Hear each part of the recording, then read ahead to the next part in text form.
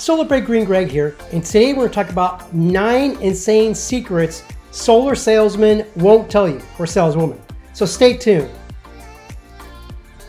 So I've visited a lot of homeowners who bought solar, and they're saying, I wish I knew this about solar.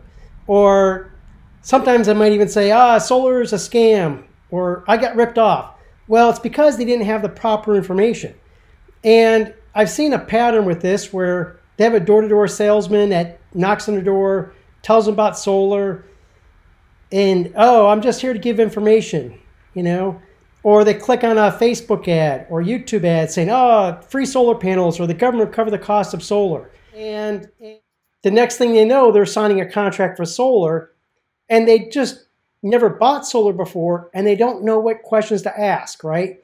You don't know what you don't know.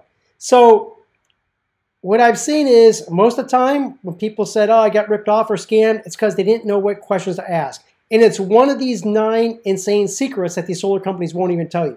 So let's get into it. Number 9, solar panels produce electric, not store it. So during a power outage, you will not have electric even if the sun is shining on your solar panels unless you have a battery or Enphase IQ8 sunlight option, okay? And I have a separate video about Enphase, and I have a separate video about batteries. I'll leave a link to this at the end of the video so you can review that video for more information. Number 8, understand local net metering and electric rates before buying solar. So let's first talk about what net metering is, in case you're not familiar. So remember I said that solar panels, they produce electric, but they don't store it, right? So you have to have a way of storing that electric.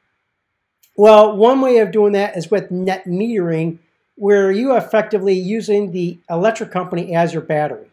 So you'll see here off to the right top, during the daytime, solar is producing electricity. Some of that electric is being used in the home, and some electric is being fed back to the utility company, right? And so it's almost like charging up a battery. Now at nighttime, the solar is not producing any electric, okay? But you have the lights on, etc. And so you're taking electric from the utility company. This is like discharging a battery, okay? Now here's the thing, is you need to find out from your utility company what they pay you when you feed electric to them and what they charge you for taking electric back out, okay? And also any other minimum fees and charges, okay? Now, very briefly, here in Florida, we have a minimum monthly fee of roughly $30 or so, and the rate feeding back to utility company is the same coming back out. Now, California, for instance, is a lot different. They have time of use rates, and during the daytime, they're going to pay you very little for your electric, and at nighttime, they're going to charge you, 2, 3, 5 times as much sometimes, depending on the time of day, the week, etc., in the season. So this is why it's very important to find out what your local utility net metering policy is. And it's different for every state and every utility. Duke, Florida is not the same as Duke, North Carolina, for instance. So you can go to the utility company's website, look under net metering or solar or renewable energy and find out this information. And of course, ask the solar company. If the solar company doesn't understand properly what the proper rates are, that's a red flag. You should not go with that company, okay? So, but you want to double check this information. Number 7, never ask how many solar panels do I need. Instead, ask what the total panel watts or kW is. So home solar panels that come in many, many different wattages, and higher total watts will produce more electric, okay? For example, let's say you have 20 solar panels, they're 400 watts. That's 8,000 watts total, or 8 kW, okay? Versus 20 solar panels, they're 300 watts. That's 6,000 watts total, or 6 kW, okay? So obviously the one that's 8 kW is going to produce more electricity. It's not the same. you would need 27 solar panels at 300 watts to equal 8,100 to get close to the 20 panels at 400, right? So you want to look at what the total watts are. And this, by the way, is in DC and has to be converted over to AC, but we'll talk about that a bit later. But know when you're comparing solar panel quotes, you want to ask what the total watts of the solar panels are, okay? And there's a different video I'd have to do comparing and selecting solar panels. Let me know if you want me to do a video on that. Number 6, undersizing the solar system to make the price look lower, but have a higher electric bill than expected. And I hate to say it, but you know, some companies might cook the numbers to make the electric production look higher with solar. And this distorts the electric bill offset and the savings. Hey, you know, the door-to-door guy said, oh, just give me one electric bill. And so the problem with that is it might not be accurate. So in order to have a proper and accurate estimate, provide the solar company with 12 months of electric bills for a more accurate estimate of the savings and the electric bill offset. If you don't have this, then you could use the annual kilowatt hours, and sometimes that's on the electric bill. It's just that your month-to-month data might be a little bit different. And be sure to understand your monthly bills before and after solar, and this should be on the proposal, and what the utility minimum charges are, any increase in solar payments, what the solar production guarantee is for the first year. This will prevent any unhappy surprises. Number 5, older homes, homes that are gas and electric and they convert over to all electric may require expensive electrical upgrades to host a solar system that can cover 100% of your electric use. So this may mean upgrading transformers, the power lines going to the house, the circuit panel, just for instance. And so you want to know these things ahead of time if at all possible. Now here in Florida, if you have a modern home, this is not so much of a problem because here in Florida we run air conditioning and the electrical system is built with that in mind. Number 4, string inverters versus micro inverters. So besides the solar panels, we have this component called an inverter. An inverter converts DC power from the solar panels over to AC. That way it can be used in the home or fed back to the utility company. We have a string inverter here on the bottom, which means all the solar panels, usually it's something like 20 to 30 solar panels or so, are all connected to one inverter. Okay. On the top, we have a micro inverter where each panel has its own inverter. And so the difference being is, hey, with a string inverter, you only got one inverter. And so if that one inverter is not working, the whole system goes down and you're not producing any electric. Okay, kaput. With the microinverter system, since each panel has its own inverter, if that particular panel inverter is not working, the rest of the solar panels will continue to work and produce electric.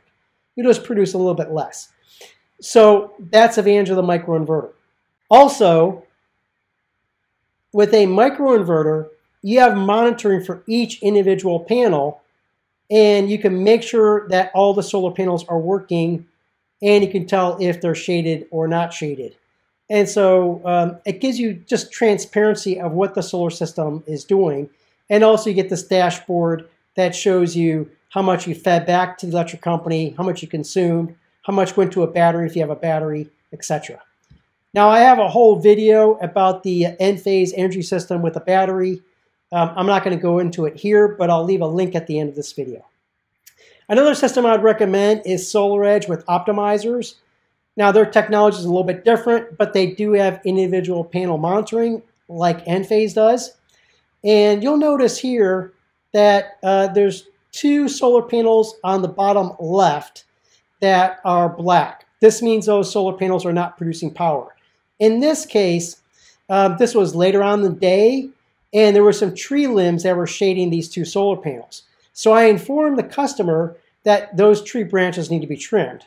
And if we did not have this individual panel data, we would not know that those branches need to be trimmed, right? So that's very helpful. And again, if there was a problem, right away, the installer and the homeowner knows exactly which solar panels are not working. Now with a string inverter, yeah, they give you the amount consumed and how much a solar system produced, but how do you know all the solar panels are working? You just don't. And if you have 30-something solar panels on your rooftop, it could be a chance that some are not working. Maybe there's a bad electrical connection somewhere, or a squirrel has chewed through some wires, or a breaker has tripped. These things can happen. And so what I've experienced is, homeowners will all of a sudden get a high electric bill. Geez, is the solar system even working? Is something wrong with it? Or was it that, hey, we had a hotter month than usual and I used more air conditioning, or I had family over? There's no telling. And what I found and experienced is, a solar company is just not going to make a service call and go on the roof and test each of those 30 solar panels to make sure they're working. They're going to be reluctant to do that. And the string inverter is not going to catch if there's certain solar panels that might not be working. Solar by Green Greg here. I hope you found this video helpful so far. Hey, before we forget, hey, I'd really appreciate it if you hit that thumbs up and you hit that subscribe button. This lets YouTube know this content is valuable and shows it to more homeowners just like you. And also, when you hit subscribe, you won't miss my next video. Thank you so much. Let's continue. Number 3, what solar companies to avoid? Well, and again, I'm not saying all of them, but door-to-door salesmen or saleswomen, these people tend to be, high-pressure sales tactics, sometimes misleading information like free solar panels or today only discount. And what often happens is they're in the home and they're just trying to sell you on the payment. They're saying, oh yeah, see this? The solar payment's lower than utility company. And, doesn't that make sense? That's a no-brainer. Well, you got to know more than just what the payment is. And so that's a problem I have. And again, not all door-to-door salespeople. I mean, there's some good people out there, but unfortunately, there's a lot that are not so good. And they're just salespeople and not really solar consultants. Number 2, how much lifetime is left on a roof? And I've seen this happen too. So let me explain. If you have a roof and it's old and you install solar on it, what could happen is a couple years later, all of a sudden you need to replace the roof. Well, then all these solar panels, all the racking, all the wiring, it all has to come off the roof. And then it's got to be reinstalled with new solar mounts. And that can cost thousands of dollars. What I would suggest is if your roof only has a few years of life left to it, you're best off just getting a new roof. So that way you got a new roof and you got solar panels which have a 25-year warranty, and then you don't have to worry about it. And number 1, solar financing. Ooh, watch out for this. This is a biggie. So you could do a solar loan, you could do cash, you could do a lease or PPA, power purchase agreement. And I got a whole video on this, but I'm just going to give you a very brief explanation on this. So here's the thing. I used to do solar loans, and it was pretty affordable to buy down the interest rate. But the problem I have is that as interest rates have climbed, the fee that the solar company has to pay the finance company has gone up a lot. And by the way, these solar finance companies, they make all the solar consultants and salesmen, saleswomen, sign a confidentiality agreement where we're not even allowed to disclose to the homeowner what these fees are. They actually make us sign an agreement. So it's shh sort of situation. And I think that's being dishonest. I like to be transparent. But these fees weren't that bad 3 years ago when I was doing a very low interest rate financing. But as interest rates have gone up in 2024, I would suggest you do a cash. And if you don't have the cash on hand, go to a credit union and get the loan and get the cash price. Because again, it'll save you probably $9,000 to $15,000 on the average home solar system.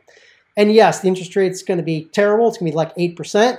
But when interest rates go back down, then you can refinance it at a lower rate, okay? And you avoid paying that solar finance company fee.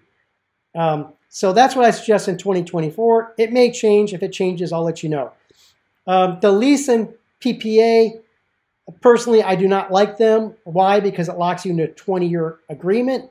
And particularly here in Florida, people sell their homes every 3 to 5 years. or sometimes they refinance them, and it could just cause some problems on trying to sell your home or sometimes even refinance. Okay, that's a brief explanation. But I'll leave a link to this video at the end. Solar Bakery and Greg here, and on this channel, we cover home solar PV and battery, solar pool heating, and energy efficiency. And I do it all without any clickbait or sales talk. You know, I'm a homeowner just like you, so I know how it is. You know, sometimes you're just, trying to get some questions answered or, get information. If that's you, you just want information, hey, hit that thumbs up and hit that subscribe button. Oh, and by the way, in the comments, let me know where you're from. It's always fun to know where people are from and how far my voice is reaching to help out people with solar. Thank you so much and have a great sunny day. Here's the next video.